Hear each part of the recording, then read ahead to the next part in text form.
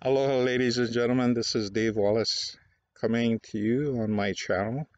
And this is the first story that I'm going to be sharing with you. And this story has to do with my greatest fear as a child.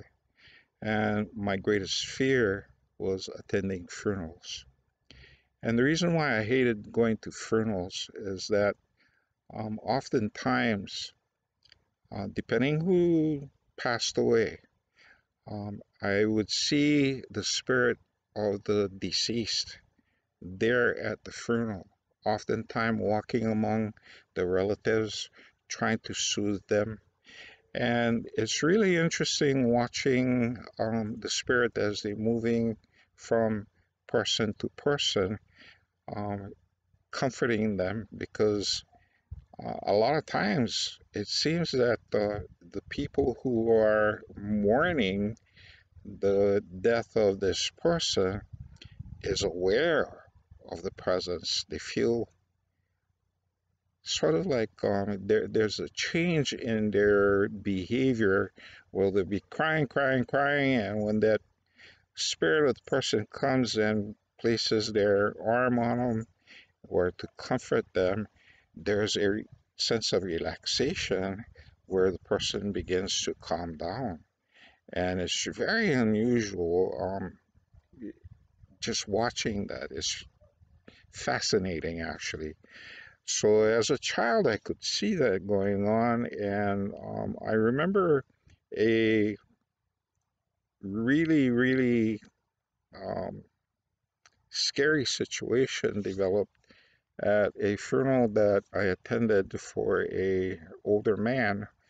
Um, I'm not going to say their names because I want to protect their identity. But this older man passed away, and he was a pretty powerful person during his lifetime. But when he passed away, it looked like he wasn't ready to leave the world. And so, throughout the funeral services, this man would be pacing up and down the aisle, going back and forth, and looking very angry. And when he saw me, that I was aware of his presence there, he gave me a real angry look, like, "What you looking at?" And so it frightened me, and I hid under my dad's um, coat and kind of hid there for a while until I felt his presence leave. But after the funeral services was done in the church, and they started wheeling his casket um, down the aisle and down the stairs. And when he came to the hearse, the hearse doors open up, and they tried to move the casket. They had six guys trying to lift this casket and couldn't budge it. It refused to move. It was just like anchored into the ground, and nobody could move it. They tried, and nothing could get them to move.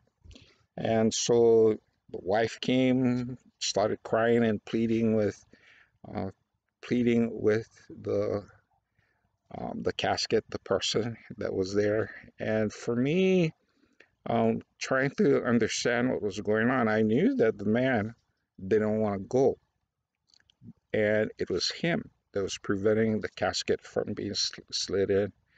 Finally, the family got together and they prayed and basically told this older gentleman that, you lived a rich life. We honor you. We love you.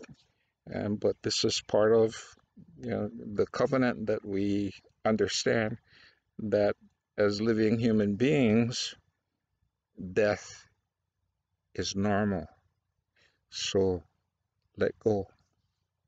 So after the family convinced this, the six people on the six pallbearers just lifted up the casket and slid it in.